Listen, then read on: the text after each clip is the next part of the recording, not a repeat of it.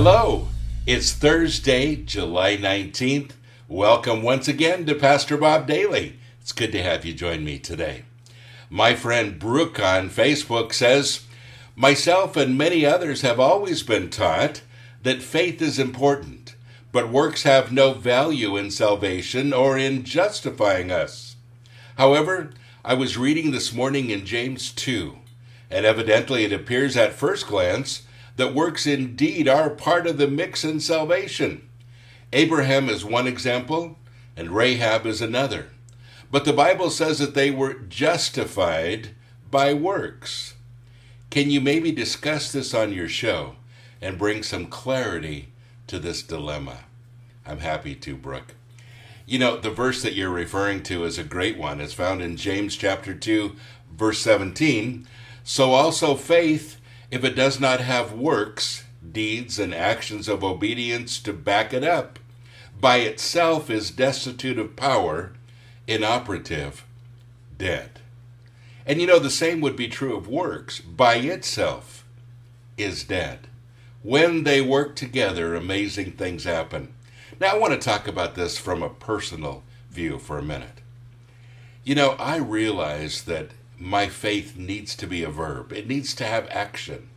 If I really believe something, truly believe something, then I do something about it. Otherwise, it kind of proves that I don't believe it.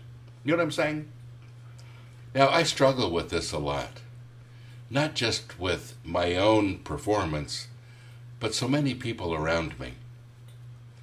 You know, we do a homeless ministry, and some of you are tired of hearing me say that, and I understand, but I do it almost every day in some capacity. We're feeding someone every day. And so it takes up a lot of my time, a lot of my thinking. And it's frustrating for a lot of reasons. One is that I can't find Christians who will help. A lot of them say, good for you, I'm so glad you're doing that, and pat me on the back and walk away. So many people that could be involved and aren't. And it gets a little frustrating. The last few weeks, for instance, my mom, bless her heart, has had to cook mostly all of the food for 2 days a week. And that's a lot of work. Why? Because a lot of the people that helped just weren't there. And this is the time of the year that usually we go through changes. And some of the people that have been helping usually drop out, and then we get new people, and it just kind of turns over like that. And all the years we've been doing this, it's kind of been like this. Well, you know, there's a really good reason, folks, why people drop out, but also why they stick with something. You see, my faith is deeper than just a belief system. It has to do with my heart, with how I feel about things, the people that capture my heart. And when I really have faith, and I have this communication that God gives me, and by the way, you don't have faith by yourself. It comes from the Holy Spirit. Faith is something that happens from deep inside of you, and it's prompted and created by the Holy Spirit.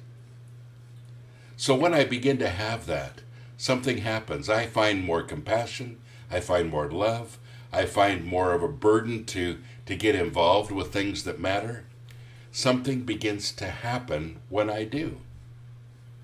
So, you know, why do I continue with the homeless ministry? Because it is a lot of work. And sometimes, honestly, it's work I don't enjoy doing.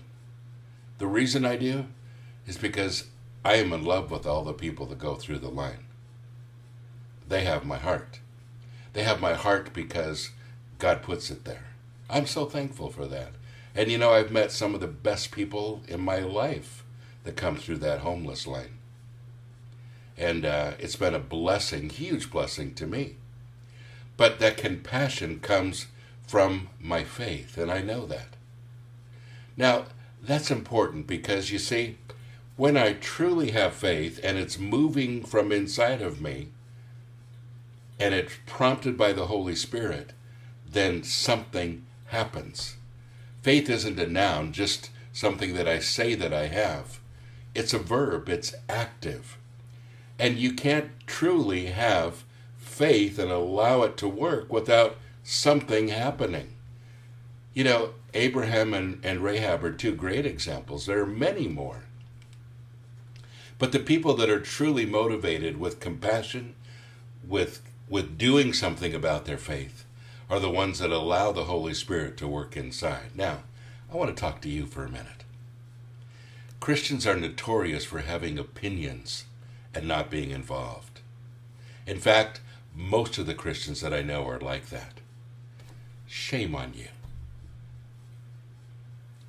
If you are one of those that say, I have faith, I believe, and you're not showing it, you're not involved, you're not allowing the Holy Spirit to move in compassion, to get involved with people that might need your help, whatever it might be, then you're truly not allowing faith to work actively in your life. I want you to think about that. This is really important. Because you see, if more Christians had active faith, faith that does something, more people would be affected. I'd love to see that happen. And I'd love to see that happen with you today. God bless you. Have a great day.